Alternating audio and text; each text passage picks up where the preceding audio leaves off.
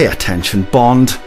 Meet Freddy, our new weapon in the fight against fuel pump prices. It's a barbecue! No, Bond, but it is a simple device.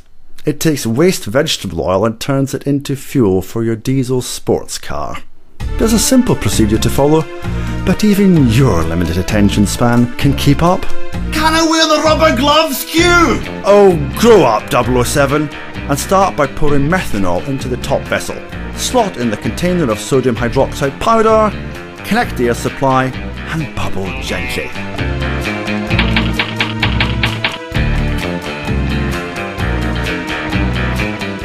This is the bit I really like. Filling up the barbecue with the waste oil and heating it up. Fancy a fry-up, Q?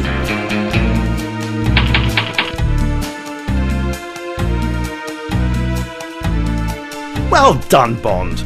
And you've drained out any water from the bottom of the warm oil. And that's your cue for mixing? Q! Okay. Now, add the chemical from the top vessel to the warm oil in the bottom vessel. Connect the air supply and bubble gently. Time for a martini. Shaken, not bubbled. Switch that immersion heater off, Bond, and kill the air supply. Now, leave it alone for a couple of hours. Then you can drain off the glycerine layer that has settled on the bottom. Lovely! I can use it on the compost heap. Right, Bond, let's clean up. Add water and turn the heater on. Oh, and reconnect the air supply, would you? Gently! Big, slow bubbles, please. Now, leave it alone.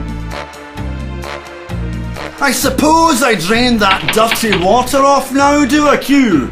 Yes, and after 3 wash cycles it's clean and crystal clear. All we do now is disconnect the air supply and leave the heater on for a while with the lid open. Then it's ready to go straight into your car, Bond. Splendid! But what about my turbo diesel engine, Q? No damage to the engine, 007, and your performance up to the usual standard.